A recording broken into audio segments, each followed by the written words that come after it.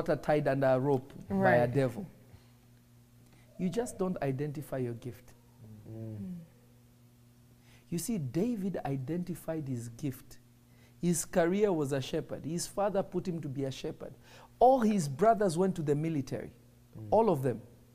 He was the only guy who was just at home watching sheep that was not even considered by his father. Wow.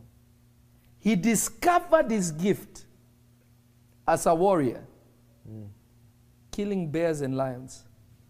By the time he got Goliath, he was shining. He was like, I've been here before, this is nothing. So you could already tell it was not the anointing that made him a warrior. His gift. Wow. You're not listening to me. We're listening. His gift is what put him before Goliath. Wow. The anointing just put him on the throne. Wow. You see, the anointing of God is supposed to support your gift. Right. That your gift will be unique and separated because of the power of God backing you. But the skill of the gift is inherent. You just improve on it. So David, when they were singing songs with Saul, David killed, Saul killed 1,000, David killed 10,000. They were not singing wrong because Saul was not a warrior.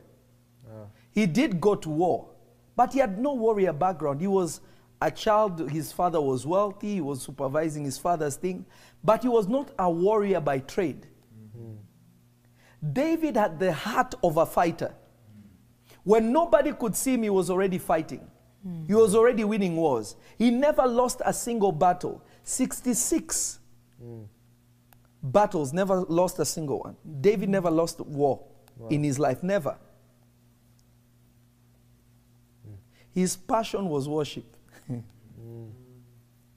His passion was playing the harp. Singing until the anointing drops. His gift was being a warrior.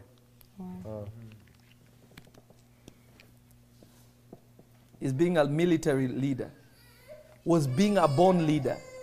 But when his leading skills were in play, he was in the bush watching goats and sheep. Wow.